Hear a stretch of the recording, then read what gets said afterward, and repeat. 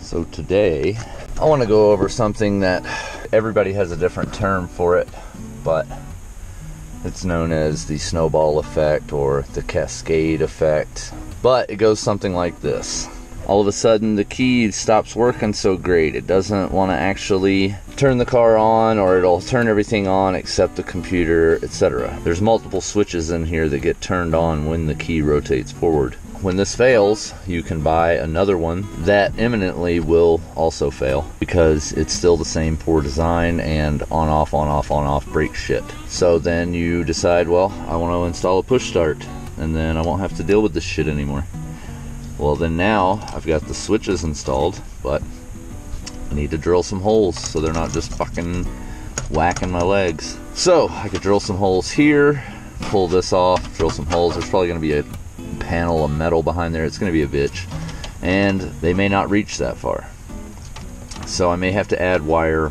So if I want to do that, then my thought is, why not go over here to a switch panel, replace the stock stereo because it's coming out anyway. I mean, who the fuck listens to tapes? And it's just a piss poor quality radio anyway. So the idea would be to replace this with an entire panel of switches for lights and winch and etc. So I think that's what I'm going to do today. And I think it starts with, come on, you cunt.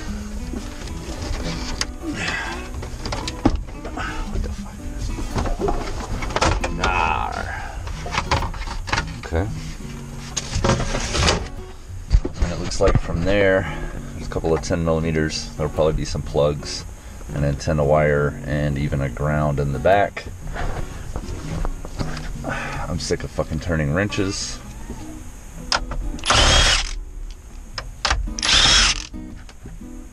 Nice. Okay. Yep, there's the ground. A couple of plugs and the antenna wire, which we also will not need.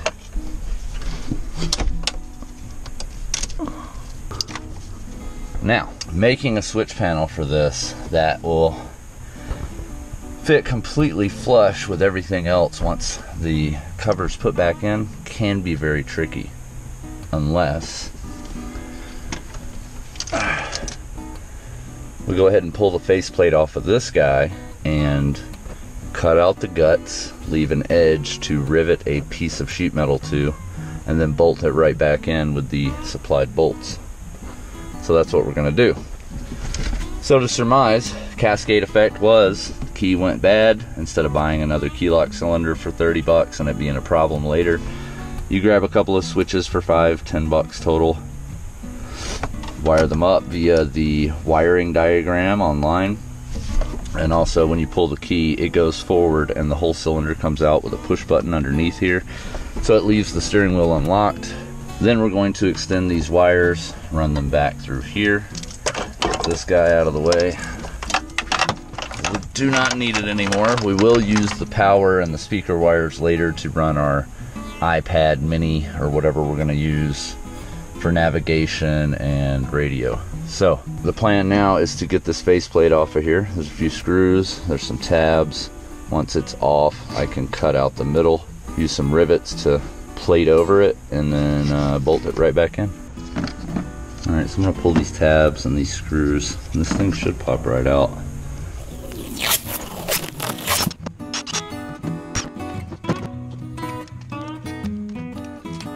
So now that we've removed the piece off the front, you can see there's like a nice edge we can follow. We'll cut that out with a cutting wheel, and that'll leave just the frame.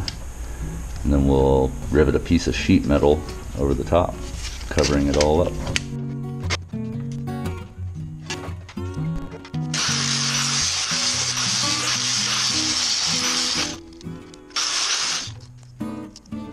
Alright, with all that out of the way, we can trace this onto a piece of sheet metal, cut out the sheet metal, make it all smooth, paint it, drill some holes, probably 3 on the bottom, 3 on the top, and then rivet it to this, and this can bolt right back into the Jeep. Found this piece of aluminum left over from my custom gauge panel in the Bel Air. So I'm gonna map that off with a little bit of a marker. Cut it out, polish it up, put it right back on.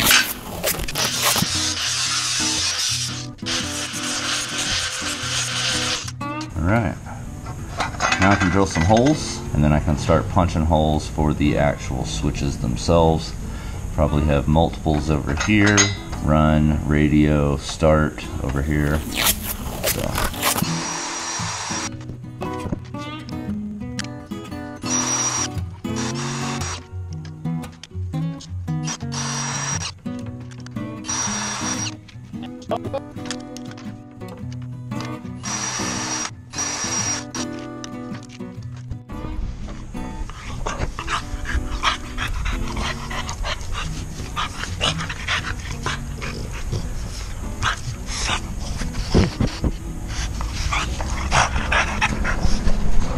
Alright, so that's all done.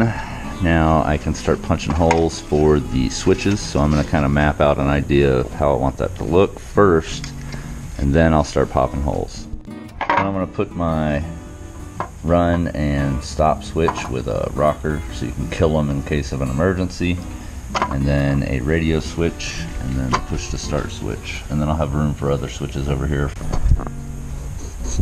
I'll have room over here for other switches for accessory lights and winch. Now we're back at the Jeep. I want to get these switches out of here so I know exactly what size holes I need to make, and I don't waste any time or material having to do this twice. Now with the switches removed, I now know exactly what size hole to make. A little big, but it'll work.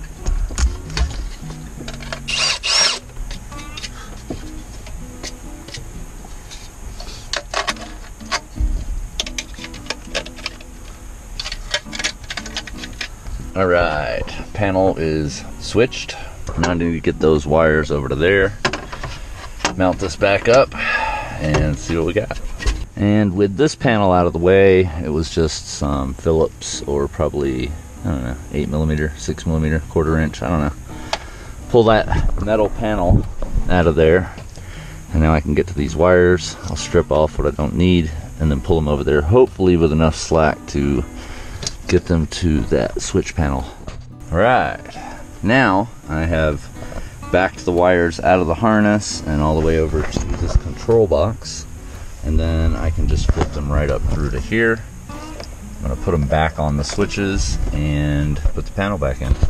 Now with the wiring complete, I can go ahead and button this guy up nice and tight and put the faceplate back on and test everything out.